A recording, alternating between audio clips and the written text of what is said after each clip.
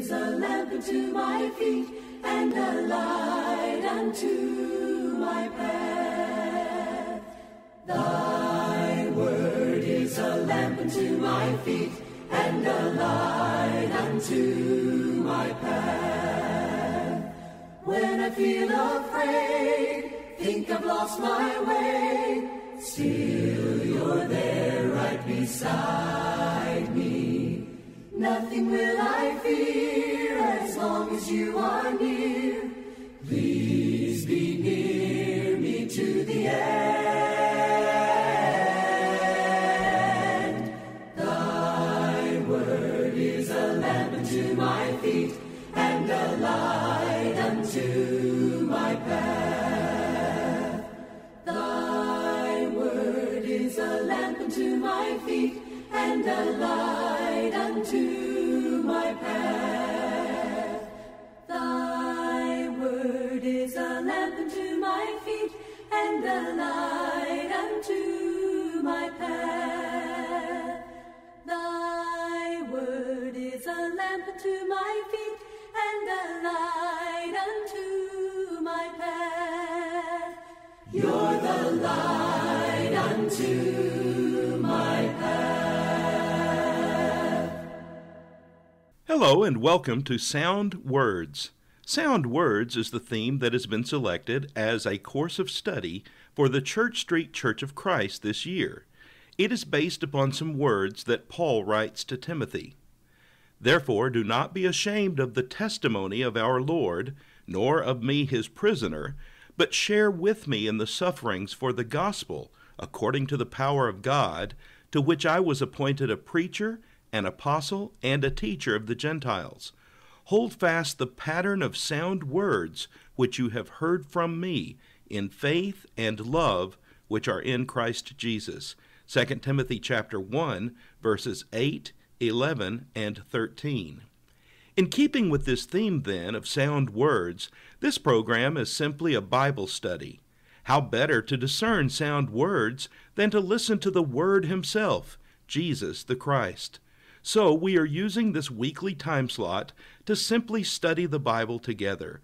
We are studying the Gospel of John. I hope that you will continue to tune in at this time each week to participate in this fascinating study.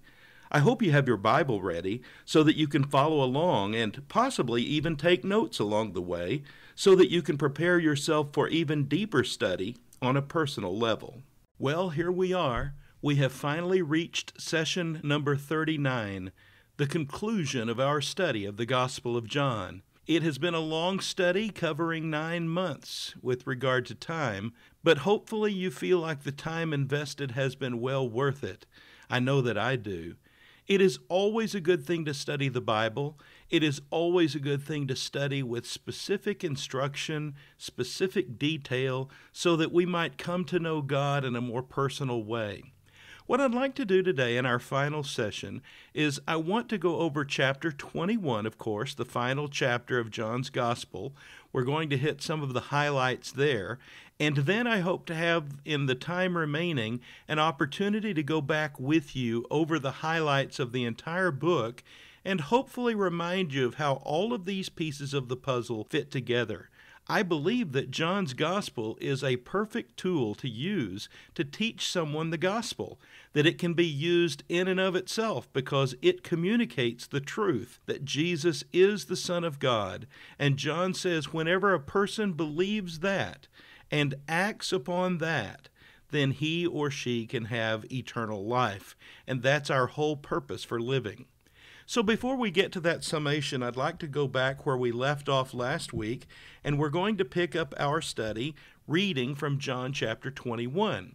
You may recall last week that in John chapter 20, the entire chapter is dedicated to the resurrection of Jesus, the empty tomb that is found on that first day of the week, and Jesus' first appearances to his disciples. As we pick up the reading in John chapter 21, it feels like the mood has changed a little bit, and this is often referred to by students of John's Gospel as the epilogue. It's almost as if the story has already been told in the first 20 chapters, And now we're going to have kind of a summation, kind of an epilogue, the end of the story. So let's begin our reading today in John chapter 21, verse 1. After these things, Jesus showed himself again to the disciples at the Sea of Tiberias, and in this way he showed himself. Simon Peter, Thomas called the twin, Nathanael of Cana in Galilee, the sons of Zebedee, and 2 others of his disciples were together. Simon Peter said to them, I am going fishing. They said to him, We're going with you also. They went out and immediately got into the boat, and that night they caught nothing. But when the morning had now come, Jesus stood on the shore. Yet the disciples did not know that it was Jesus. Then Jesus said to them, Children, have you any food? They answered him, No.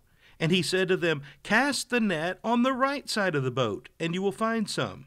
So they cast, and now they were not able to draw it in because of the multitude of fish. Therefore that disciple whom Jesus loved said to Peter, It is the Lord. Now when Simon Peter heard that it was the Lord, he put on his outer garment, for he had removed it, and plunged into the sea. But the other disciples came in the little boat, for they were not far from land, but about 200 cubits, dragging the net with fish. It's an amazing story because it's a reminder of the way Jesus first met his disciples. Luke tells of an account in Luke chapter 5 where the disciples have had a night of unsuccessful fishing, and Jesus tells Peter, among others, to throw the net on the other side of the boat. And when they do, they catch so many fish. As they haul them in, the boat begins to sink. They call their friends over and fill their boat with fish, and it's so full of fish, it begins to sink. And in the midst of all of this, you can almost see a gleam in the eye of Jesus. You can almost see a smile cracking across his face. And Peter sees everything that's happening, and he falls down before Jesus and says, Go away from me, Lord, for I am a sinful man. It's almost as if that scene is being replayed here in John chapter 21. Jesus is reminding them that even though he has been crucified, he has been buried, and he has been resurrected back to life, that he is still Jesus, that he's still the Lord of their lives, that he still has control over the situations in life, even something that seems as simple as fishing. It's fascinating that Peter has said, I'm going fishing, almost as resigning himself to going back to the only thing he knows.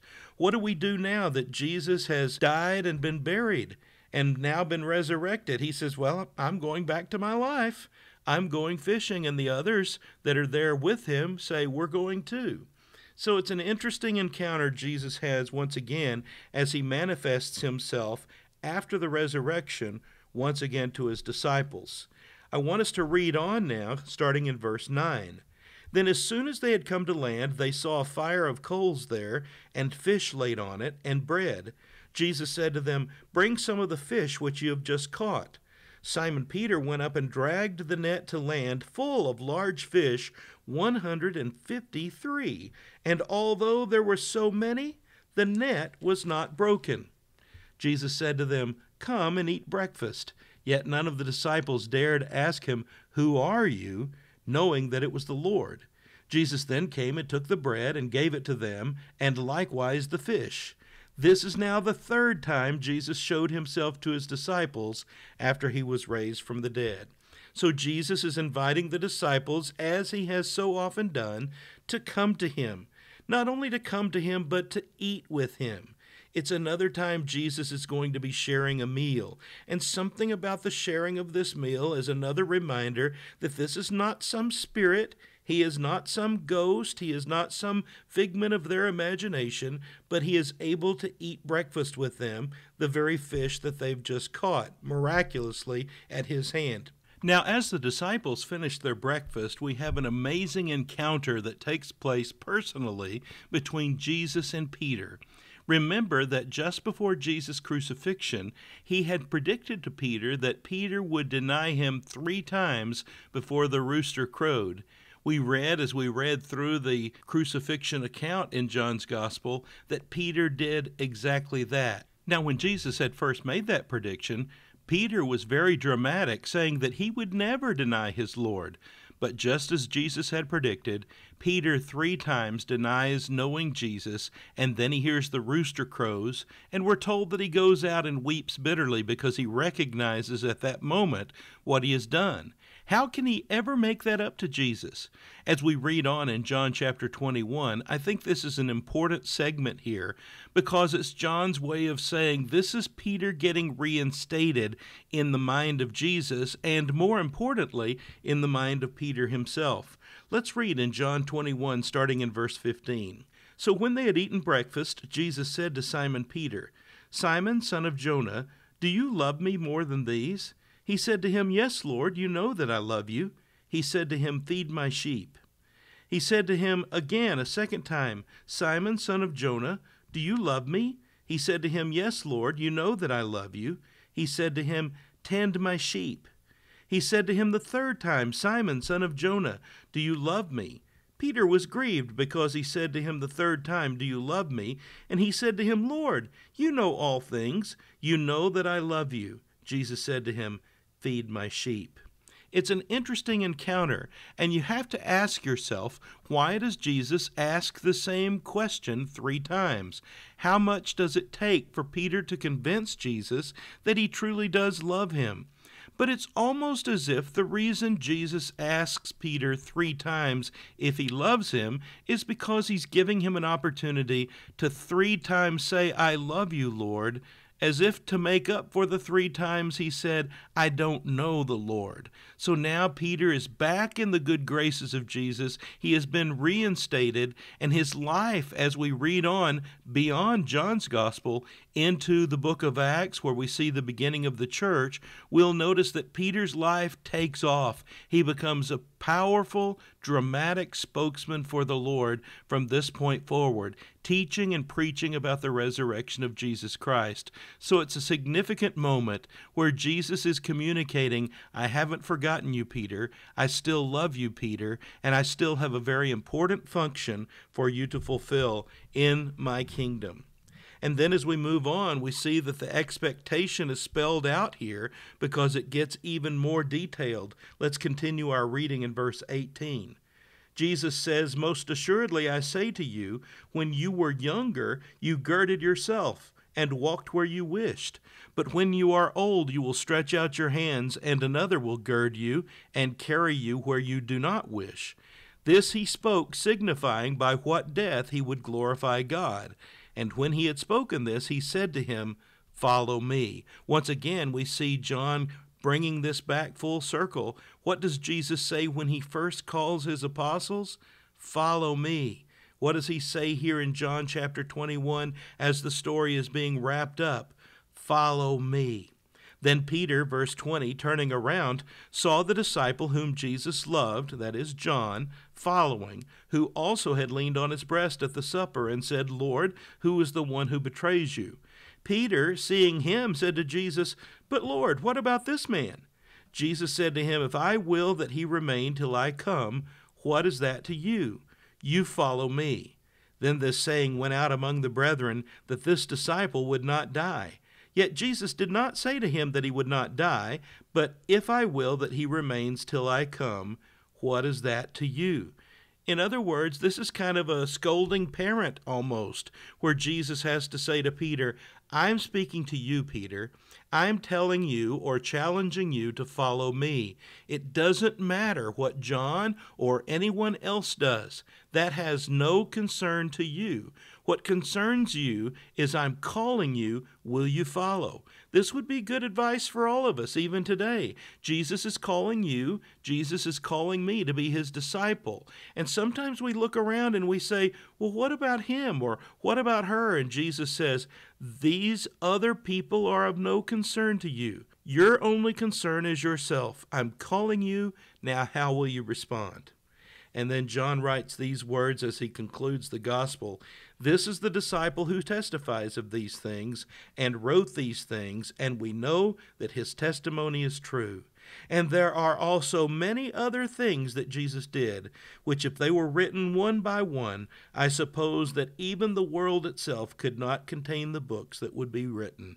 Amen. Once again, John, the author, is pointing out to us that the story of Jesus is so big, it cannot be confined to any set group of words, including this very thorough, this very important document that he has written about the life and the teachings, the ministry, the death, the burial, the resurrection of Jesus.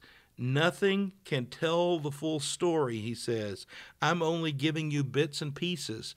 I'm only giving you highlights of the greatest story that's ever been told. And that's how John chooses to conclude his gospel, saying there's so much more that happened, but I think this is enough. This is enough to convince you to believe that Jesus is the Christ, the Son of God. So that concludes our in-depth textual study of the Gospel of John.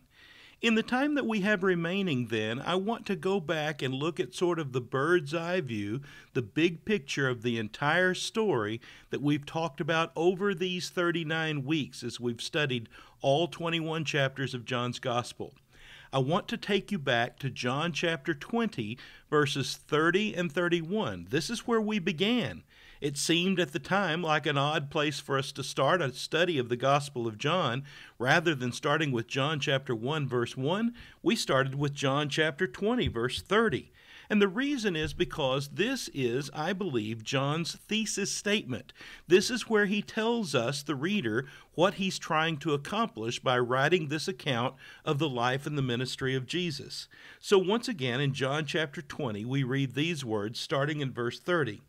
And truly, Jesus did many other signs in the presence of his disciples, which are not written in this book.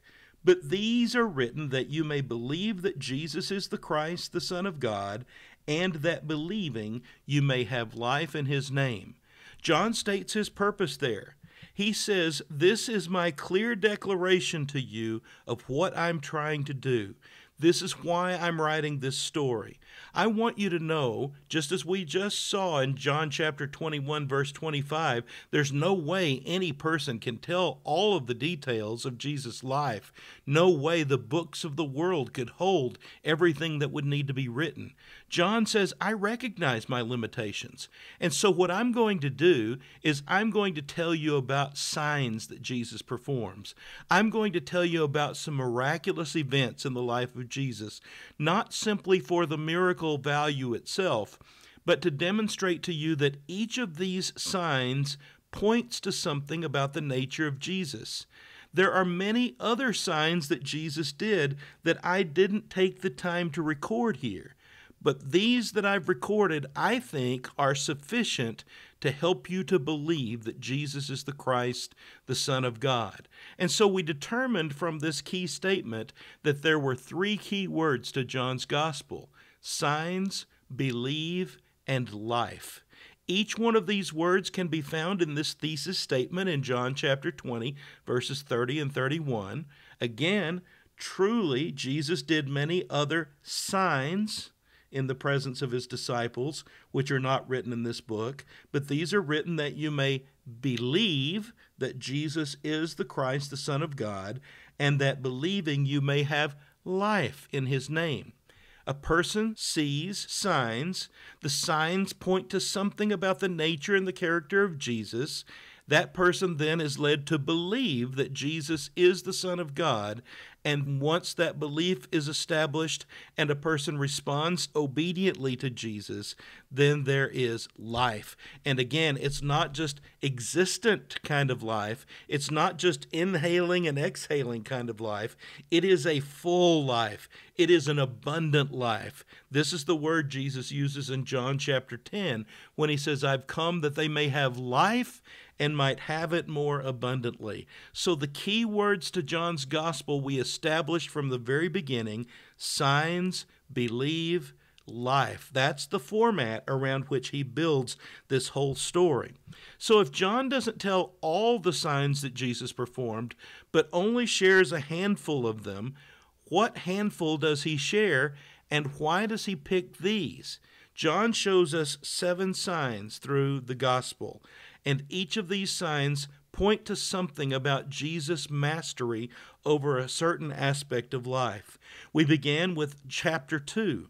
The changing of water to wine demonstrated Jesus' mastery over quality at this wedding feast, because it wasn't just any wine. Even the master of the feast said it was the very best wine. In John chapter 4, we saw the second sign that John records. It was healing the nobleman's son. It demonstrated Jesus to be master over distance, because he was some 20 miles away from the person he healed at the time of the healing. A powerful demonstration of Jesus' control, even when he's not physically present. The third sign that John records is found in John chapter 5. Healing the lame man by the pool demonstrates his mastery over time, because this man had been lame for 38 years.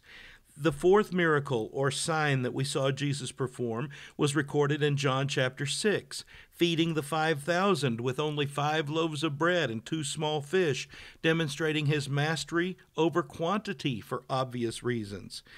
Another sign is demonstrated in chapter 6. Jesus walks on the water, demonstrating his mastery over natural law. No one had ever done that before or since.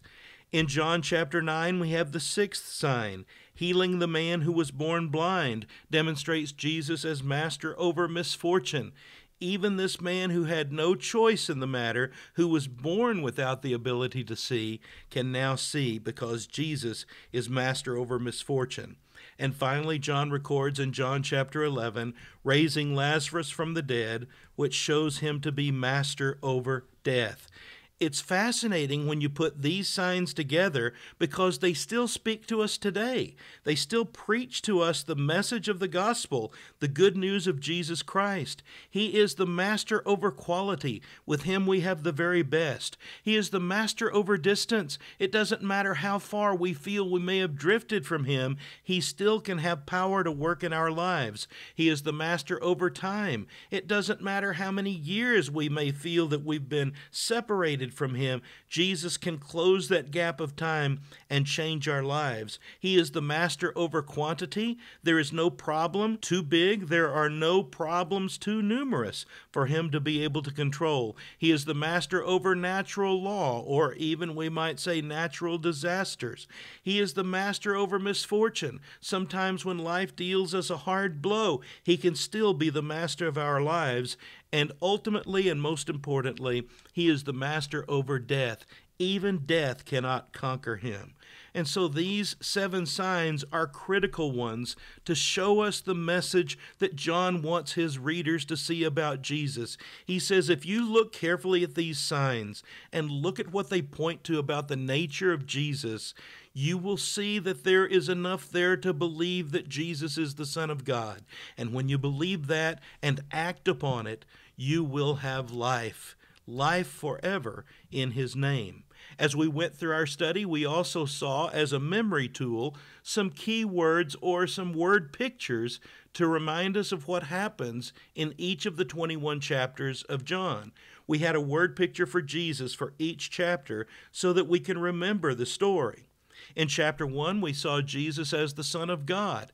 The deity of Jesus is emphasized there. In the beginning, Jesus was there. In John chapter 2, we saw the humanity of Jesus. The word picture is Son of Man. Chapter 3, Jesus is the divine teacher. This is the chapter where he has the discussion with Nicodemus by night. In chapter 4, Jesus is the soul winner, where he meets with the woman at the well in Samaria. In chapter 5, Jesus is the great physician, where he heals the lame man by the pool. In chapter 6, Jesus is the bread of life, because he feeds 5,000 people with 5 loaves of bread and 2 small fish, and then speaks about being the very bread of life that God has sent to the world.